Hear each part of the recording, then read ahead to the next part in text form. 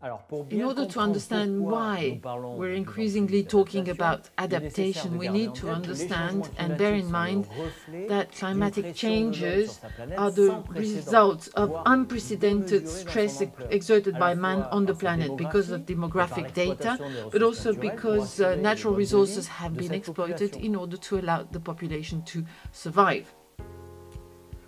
In 1988, the Intergovernmental Panel of Experts on Climate Changes was created. It was a UN scientific body, and at the time, they showed that in order to fight climatic changes, there were two options: mitigation, i.e. attenuation, reduction of the problem by reducing greenhouse effect gas emissions, and adaptation, which addresses the consequences. For about 10 years, adaptation was missing from the discussions. There were international negotiations, political agendas, scientific programming, due to several reasons. First of all, people were optimistic and thought they would solve the problem based on two scientific studies of the time. One based on the rules and regulations, for instance, the Montreal Protocol in 1987 dealing with CFC gases responsible for the destruction of the ozone layer. The second tool was a financial tool, 1995, the creation of the cap and trade market for sulfur dioxide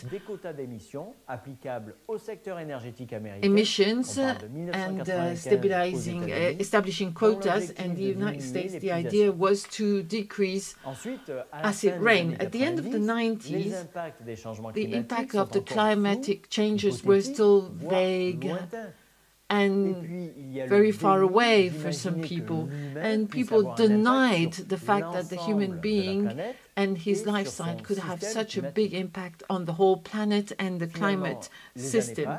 But years went by and climatic changes became tangible.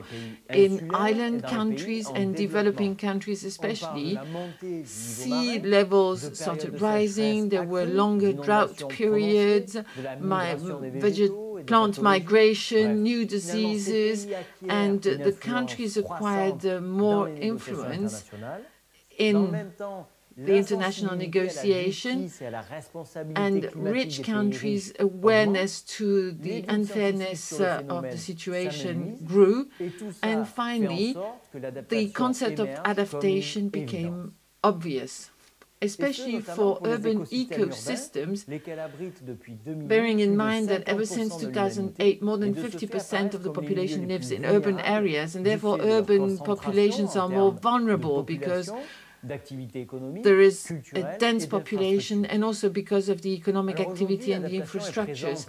Now, adaptation is part of the policies on all levels: national, regional, territorial, metropolitan. In France, ever since the Grenelle II law in July of 2010, each town with more than 50,000 inhabitants must come up with a climate energy territorial plan where the concept of adaptation must be addressed. But setting up and implementing adaptation measures is left for the townships to decide. Operationally speaking, what are we talking about?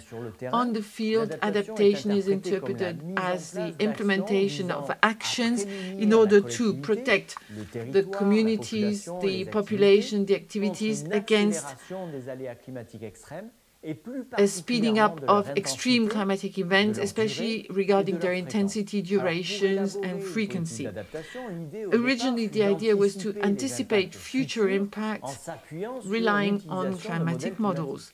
However, climatic scenarios carry uncertainties which slowed down the efforts, and all political efforts ground to a halt, and people realized they had to take in consideration also various kinds of dynamics, social, etc., in order to understand the vulnerability of populations and territories. There are several adaptation scenarios: the anticipative scenario, the reactive scenario, short, medium, long term, depending on the time scale, the space scale, and based on the action we can talk about replanning the coastal areas, replanning the infrastructure and making them more resilient, creating of cool islands, greening of towns, etc. However, if we take the terminology definition of what adaptation or adjustment means, the notion can be interpreted by referring to the fact that it is a state which evolves constantly, and therefore it is not just an adjustment but a response to a number of changes. And the adaptation process is now emerging in the discussions through the transformational adaptation concept. In this definition, according to the last IPCC report in 2014, we're no longer talking about orienting our action on the reduction of vulnerability and increasing resilience in a given territory, but by questioning the very fundamental data of all our institutional and social systems that are currently being operated. Adaptation is not about adjusting practices that are responsible for climate changes, but rather changing the very basis of the system by embarking on a number of different pathways in the society realm. We have to bear in mind that climate changes are part and parcel of an evolution that will happen on the global level. Global changes is the term we use to refer to them, brought about by growth processes such as demographic growth and energetic growth of our civilization. We also need to understand that climate changes are silent transformations, as François Julien used to say, intangible, permanent.